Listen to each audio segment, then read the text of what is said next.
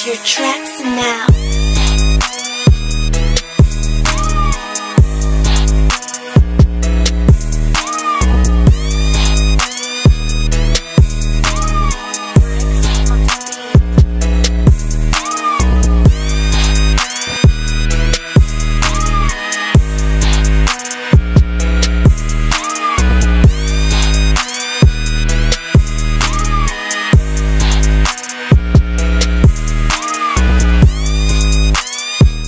Hello and welcome to this month's edition of the Raider Sports Report. My name is Peter Warren. Isha Kamdar, my co-host, is off this week. We're going to start off first with Charles Bauer talking to us about the golf team. Hello, Charles. How are you, Peter? So tell us how the season has gone so far. Well, the golf team is 11-3 right now. They just won their previous match against Basking Ridge. How are some of the golfers on the team performing this year? Jimmy Harcourt has been a very good performer, as well as Jimmy Bagdonis, the junior, and Andrew Most actually suffered an injury during Olympic volleyball. He happened to sprain his wrist. How'd that affect the team's morale? Well, I'm sure the loss of any player will hurt the team. What's the team looking forward to accomplishing as the state tournament comes up? They're looking to make a deep run in the state tournament, as any other team would. Coach Garaci has some high aspirations, and the boys definitely have talent. They can definitely do some damage. Thank you very much, Charles, and nice shirt. Thank you. We now move on to Maya Dunches here with the track aspect of track and field. So Maya, how have the last two meets gone? The boys recently competed in Union County Relay Championships, where they had Izu Mosey, who placed second in discus and third in shot put, and Nigel Nelson, who placed first in high jump. This past weekend, they competed in Union County conferences, where they had two really outstanding finishes. They had Maddie Weber, who placed first in shot put and had a personal record of 37 feet, and Izu Mosey, who placed second in shot put with a personal record of 50 feet. That's great. And what else are you looking forward to for the rest of the year? This coming weekend, they have Union County Championships, which is held at Plainfield, so they're looking to do well there. Thank you very much, Maya. Thank you. Now, for some more track and field, we have Jack Hosmer. Jack, tell us a little bit about how the team has done the last few weeks. Yeah, so recently they competed in county relays, and the boys 4x1600 finished second, while the boys 4x400 finished eighth, but managed to get their personal best time, with sophomore Graham McAlinden performing really well. Have there been any notable storylines so far? Yeah, sophomore Ben Fleischer managed to get his personal best time in the 3200, getting 9:57 and finishing third in his latest event. And what do they hope to accomplish the rest of the year?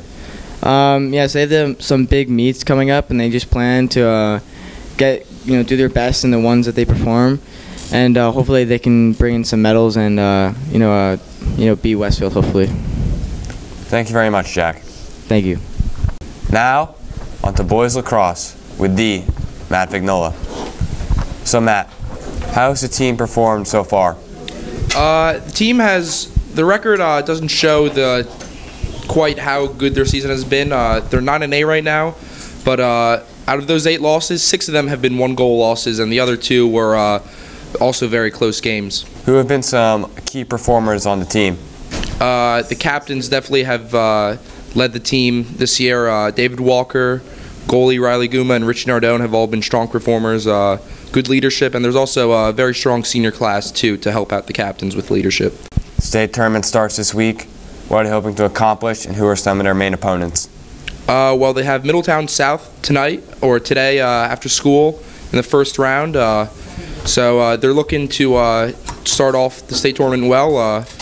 They have been picked as a dark horse team to win Group 3 by NJ.com, which I guess that's a very good accomplishment for the boys, that their skill and their talent is recognized from the reporters and stuff. So they have high aspirations. All right, thank you very much, Matt. Yeah, thank you, Peter. Now, we're going to go from girls lacrosse with the coolest kid in town, Aaron Shack. So Thanks, Aaron, Peter. tell us about the girls lacrosse season. Well, the girls haven't done as well as they'd like to this season. They have a 4-11 record, and they currently sit in 5th place in the Independent South Division. Who are some key players on the team? Well, Sabrina DeLolo has been a great attacking player for the girls this season, only a few goals away from 100 career, and she hopes to reach that this season. And in net, senior Haley Nakanaki has over 80 saves this season alone, so she's done very well as well. Only a few games left. What are they hoping to end the season? How are they going to help to end the season on a high note? Well, they have a couple games remaining against Indian Hills, UC, and Watchung Hills. So they like to win those games and finish up as high as they can in the division and go into next year with a strong mentality and strong finish to the season. Thank you very much, Aaron. Thank you.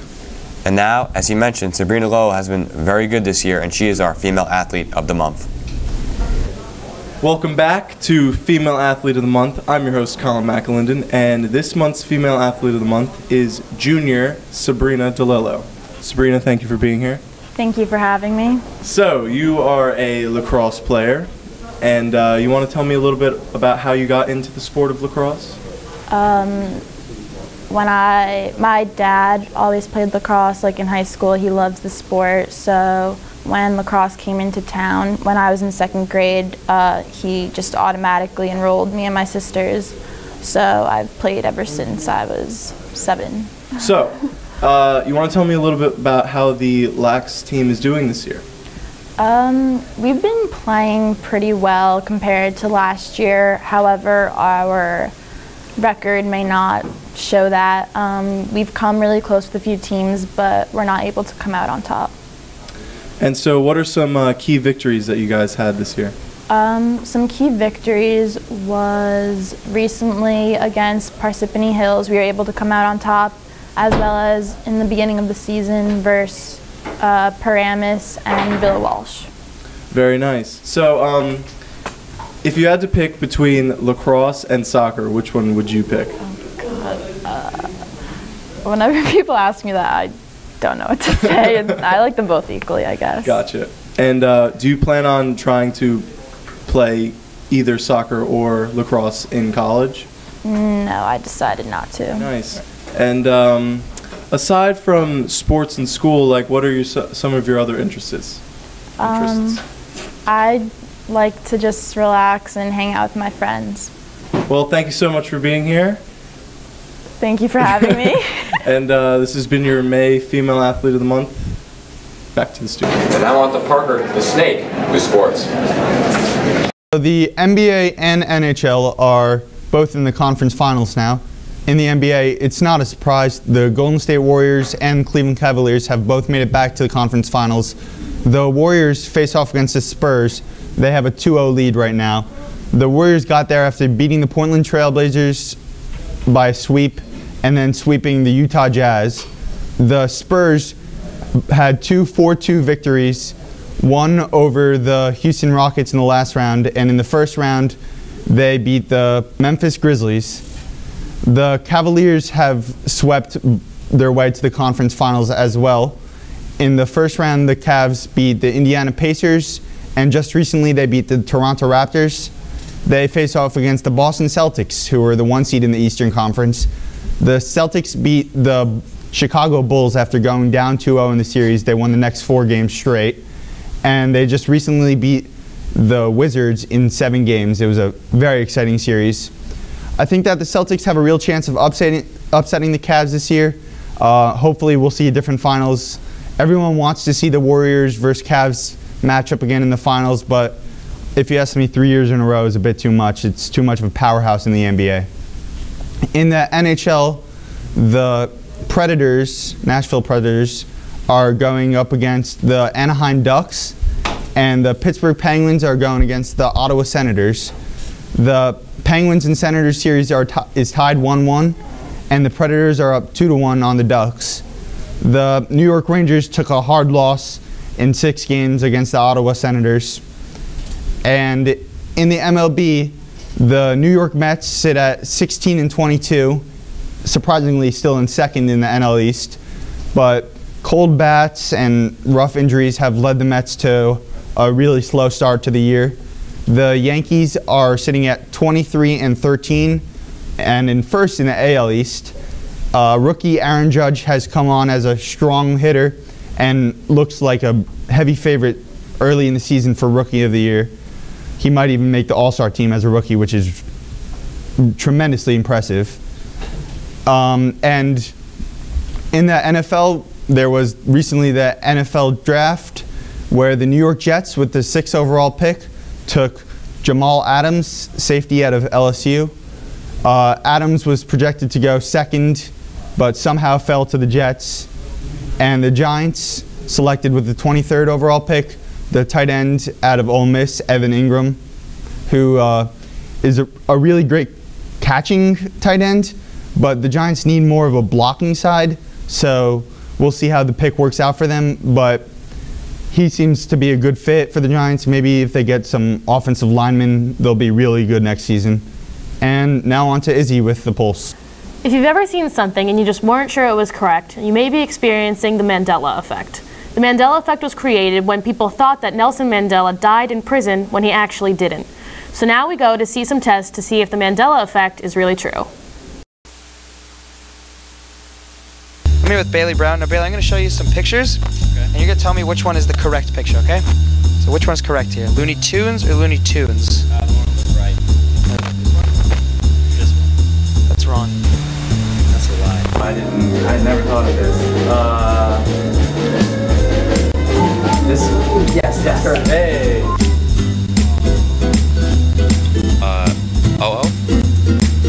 No, it's correct. No, it's UN. Yeah. Is Looney Tunes spelled with a UN or a double O? Double O? No, it's UN. UN. Correct. TOONS.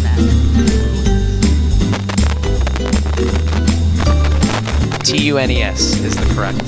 TOONS is incorrect. Fruit Loops or Fruit Loops? Yes.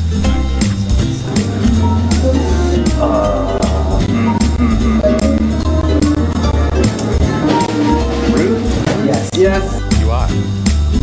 No, it's incorrect.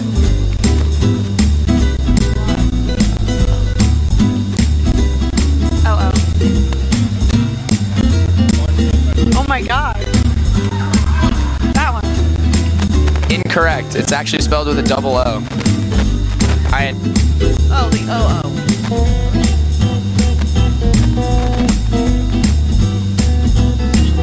It's the double O. That is correct. Only man have a monocle or no monocle? Pretty sure he doesn't have one. Correct? Yeah, that's correct. No monocle. Correct. No monocle. Monocle. Incorrect. He has no monocle. Does Kit Kat have a dash or not have a dash? Dash. It does not have a dash. No way. No, it has never had a dash. And No dash. correct. No dash. Correct. Surprise question from Duran Jeter over here. Is it the Berenstain Bears or the Berenstein Bears? Heard it here, folks. Period 7-8 News.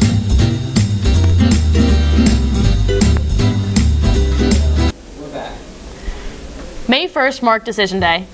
Graduating seniors wore shirts as well as other college apparel to represent where they'll be going to school in the fall. Let's see where some seniors decided to commit to. Today is College Commitment Day. Let's see where people are going to college and why they chose it. I'm here with Joe Nelson. Now, Joe, where are you going to college and why did you choose it? I'm going to Union County College because it's affordable and it's really local. My man. I'm here with Dylan Folsom. Now, Dylan, where are you going to college and why'd you choose it? I'm going to Virginia Tech because I love the community, I love the campus, and it has all the the courses and majors I'm looking for. Thank you, Dylan. Tech. Okay, say your name and your major. Evan Scharf, Communications. Brian Kenny, Engineering. Sam Venick, Civil Engineering.